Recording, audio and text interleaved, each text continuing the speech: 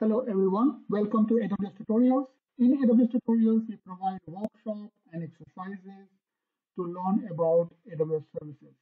These workshops and exercises are published on our website aws-dojo.com. Today, we are going to talk about how you can call an API deployed in API Gateway from AWS Step Function. This is a new feature which was recently announced by AWS. So, just to give you an introduction about these two services, AWS API Gateway provides a scalable and managed way to configure APIs, whether it's an REST API or you want to create some kind of HTTP API or a duplex API. You can create such API and deploy using Amazon API Gateway.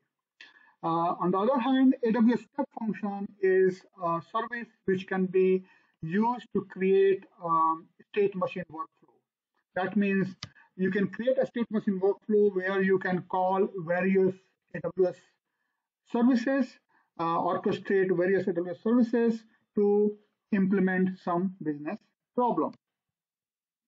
So that was a quick introduction to these two services, but today I really want to focus how you can call an API gateway-based API from a state machine workflow created inside AWS Step Function. So, moving on. This was a new service which was actually launched by AWS a couple of weeks back, actually it provides a task state in Step Function, and using the task state, actually you can configure your REST or HTTP API in API Gateway to call them, and without writing even a single line of code. And it also allows you to configure different type of authorization between your Step Function and API Gateway, because in this case your Step Function is kind of a client body which is going to make call to API Gateway.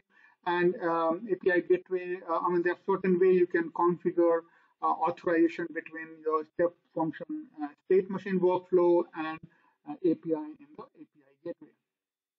So let's take this. This is a very small topic, so I'm not going to take much time. So if we go further down, this is how the task configuration look like if you're trying to call an API from the state machine workflow. So this task is this state is a task, and you're trying to invoke an API gateway. So that's a resource. Then you have to provide different parameters. So you can provide your API endpoints, your methods, headers, stage, path, query string parameters, request per day, and of course authorization type. So let's talk about some of the key configurations over here. The first key configuration is your API endpoint, and of course, and this is mandatory because you need to provide the URL of the API which you are going to call from the state machine workflow. So this is how the configuration look like. You will have API ID, then institute API, your region name, and then of course Amazon AWS.com. So this is a mandatory field you need to configure in order to call the API. The next mandatory field is which method you're going to call the API. So when you're calling the API, generally your APIs will have method as well, and they have like get, post, put, delete kind of method. So same method you need to provide here as well. That okay, if you're calling the API, or are you going to make a URL call using get, or are you going to post or put some data, or you want to perform a delete operation. So you need to provide your method over here, what method you are going to operate on your API. And this is also a mandatory field. Now third, which is not so mandatory because you can simply say, okay, no auth, but what authorization type you are going to configure. And here you have a choice to say no auth. That means my API is anonymous and it takes no authorization whatsoever. Or you can also use role-based authorization or resource policy-based authorization. So you can configure it to use either role or resource policy, or in case of anonymous API, you can simply say no auth. So these three are very important fields or parameters to configure when calling the API. Then you, of course, you can use headers to pass the headers information as a key value. You can also provide the stage detail. If your API is deployed across multiple stages, then you can tell, yeah, this is a dev stage call, or test stage call, or production stage call. You can configure that. You can also qualify the path over here. You can pass query string parameter. If your API takes parameters using query string, you can pass that as well. And finally, if you want to post the data, then of course you can use a JSON document inside your request body to send data as well. So these are the other things which you can configure, but your API endpoint, method, and authorization type are the three important parameters you must configure if you are calling your API. So when you are configuring the parameters, not everything, yeah, you need to hard code. So in this example, I mean, you saw that, I mean, yeah, things are very much hard coded, but you don't need to hard code thing. You can do parameterization. So like the example I show over here, that we are passing some parameters to step function, and like I mean the state machine workflow, and then you can simply extract your data from there. So this is an example where we are passing request body and stage as parameters, like as a parameter from the parameter passed to the state machine workflow.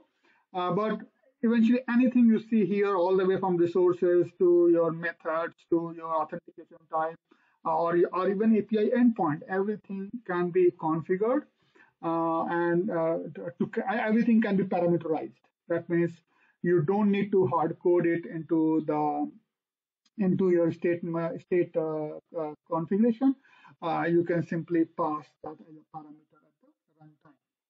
Okay, so having said that, let's see what we are going to build. So I told you this is going to be a very small topic, but interesting one, because I mean, there has always been a requirement to call APIs from step function, and people have been using intermediate tools like Lambda to make call to Lambda, and then Lambda will call API. You don't need to do it anymore. You can make a direct call to the API. So what we are going to do in this case is that we will create a state machine workflow into your step function, which will make call to API gateway. API gateway will have an API, which will simply forward the call to a Lambda function. And Lambda function has a very simple business logic. It simply writes that data into a CloudWatch log and returns back the success message, which will come all the way back to the step function. So this is what we are going to build today to demonstrate how you can call an API inside a step function state machine workflow. In order to do this exercise, we have created an exercise and published to a website, aws-dojo.com. This is the URL of that exercise. I have also provided this URL in the description box below. And I'm going to walk you through the steps involved in creating this exercise, and post that, yeah, you can run this exercise anytime you want. You need to simply follow the instructions, and you will be able to implement the scenario we just discussed. So let's jump to the exercise. So here is our website, aws-dojo.com, where this exercise has been published, and these are the steps involved to create the scenario. So step one is pretty straightforward. We need to have an AWS account. And if you don't have an AWS account, then you might want to create that using this link over here. Then we create a Lambda function. So we go to we log into AWS console, and then we create a function. And we are creating a very simple function. So we're calling it the Dojo Lambda function. in Python 3.a, and then simply create a new role using basic Lambda permissions. You create the function, and once the function is created, you simply change the code over there.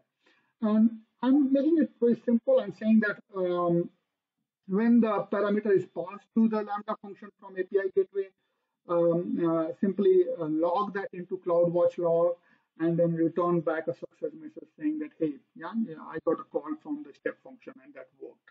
Yeah, simple. So because again, the purpose is to show that how you can call API from state machine workflow.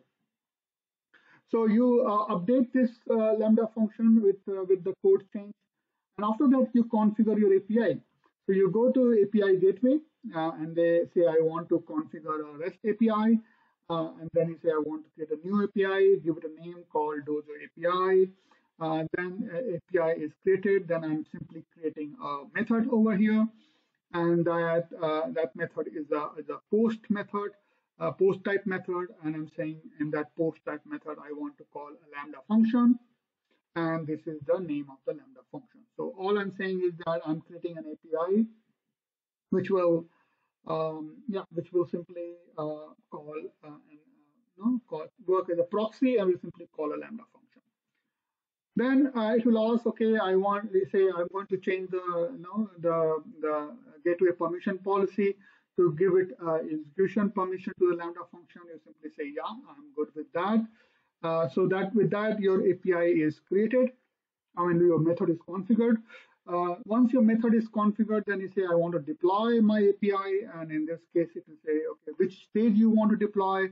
And in this example, you say we want to deploy to your new stage called prod. And then we simply click on deploy. And this will deploy the API. And once you deploy the API, you have to make note of, remember, we have to provide this API URL in the step function configuration when you create the task state for calling the API. So you need to make note of your API ID, then execute API, then your reason, and then your Amazon AWS.com. Okay, so you have to make note of this part. So copy this part, and then you move to the next step where you configure and run the workflow in step function. So you go to the step functions and say I want to create a new state machine workflow, and say I want to author with a code snippet. Actually, it generates a code snippet for you, but I simply delete it and write everything from the scratch. And now we select. Now step function has two types of step function. One is standard, which is more for long running, and second is express, which is for short-lived function. I will cover express type some other point of time. Let's keep focused to the API today. So you select the standard type as of now, and then you simply configure the state machine workflow. Now I could have used API, but that makes a little complicated to document. So I said, let's keep it simple. I simply provide you the JSON document which you can use to configure the API. But of course, you can generate this from your console UI as well. But again, it's pretty straightforward. As I mentioned earlier, that you are simply providing the in this example, you are simply saying I'm calling API gateway. My method is post. My request body is okay. I will have in my state machine workflow, request parameter will have a data element. I'll simply fetch it from there. I don't need any authorization because my API was anonymous. This is the API endpoint, okay? And then the stage also we are passing as a parameter. And you can see that I have not added here anything else like header and query string. Those things were optional anyway. And since I'm not configuring it, I'm not putting it over here. I just put only those parameters over here which were mandatory, which I need to use. Like few are mandatory, but other like your request body and a method and request body and auth and then your stage, all those things I added because I need it for my call. So you simply save your API, and of course, you have to update this API endpoint based on what API endpoint you get in your deployment. And your simple workflow looks like this. Okay, simple enough. So now what you do is that You save this API as this state machine workflow. It will say, okay, what's the name of the state machine? You give us a nice name. Then you might want to create a new role so that the state machine workflow has a permission to make call to the resources. Yeah, and it will create a new role with the required permission and attached to the state machine workflow. And finally, you say, I want to start the execution. Click on the start execution button. When you do so, it will ask you to provide the parameter. Now, you need to provide parameter here because if you go back to configuration, you see that you are getting your data, your payload, yeah, your request body data, and your stage. Both are coming through the parameters. So you need to provide a JSON document which has these two elements there. So if you go back to your start execution, you can see that we are providing a JSON document where data is sample input data and stage is production. And remember, the API was deployed to the production stage. So we simply click on start execution, and yeah, you can see the execution has been successful. If you go to your inputs and outputs, you can see what input you passed and what output you got. And output is interesting one because you can see that your Lambda function returned this response body. Yeah, status 200 call from step function worked, and that Lambda response came all the way back to the state machine workflow. Okay. Now, this looks the call has been successful. If you want to see how your Lambda function has logged the input data into the CloudWatch log, you can open your Dojo Lambda function and go to the monitoring section and see the CloudWatch log for Lambda function. You can see that your payload of sample input data has been passed all the way to the Lambda function. So remember, your payload was passed through this data element sample input data, and that had been passed to your Lambda function, and Lambda function had a business logic to write it to the CloudWatch log, just to demonstrate that it has been called. And that's it. And our next step is to go and clean up the resources so that you don't incur any cost post the exercise. So that was all for the exercise today, guys, where you learn how you can call API inside AWS Step Function. AWS Step Function, to create the orchestration for your business logic. There are many other similar workshop and exercises which are published to our website, aws-dojo.com. Each of these exercises and workshop implement scenarios like what we discussed now to learn about AWS services. If you have any feedback, either you can provide us in the YouTube channel comment section, or you can click on the contact us tab here and you can provide feedback here as well. We always look forward to your feedback for improvement and for providing new content. So that's all for today, guys. I promise to come back again with a new video and a workshop exercise in the coming days. Meanwhile, stay safe and have a nice